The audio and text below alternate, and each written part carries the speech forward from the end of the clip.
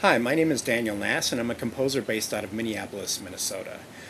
The piece that I'm writing for the trio will be inspired by Minnehaha Falls, which is a falls in the southern part of Minneapolis. It's actually a location that the composer Dvorak visited. He visited there in 1893, and he was so inspired by the location that he wrote the theme to his slow movement of the Sonatina in G major.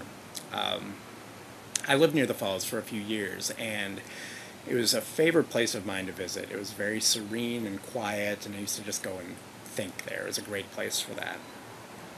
And then I moved away, and I hadn't been there in a while, and I decided to visit there this spring, and it was very different. We had a particularly harsh, cold, snowy winter, and that changed how the water acted. It was very the falls were rushing all of a sudden and very loud and very angry. It was a very different feel from what I was used to when I would visit there. So that's going to be the inspiration for my piece for Ecouter. Thank you so much for your support, and I look very forward to this collaboration.